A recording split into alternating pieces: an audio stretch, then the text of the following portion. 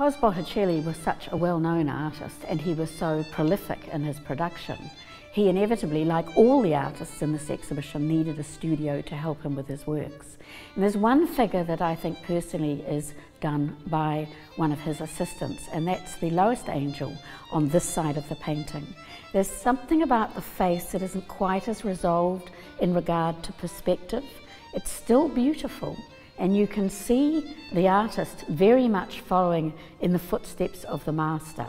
But that was quite common for the artist himself to do the central part of the painting, and then that was how students learned, by working on some of the lesser figures, often in the periphery of the painting.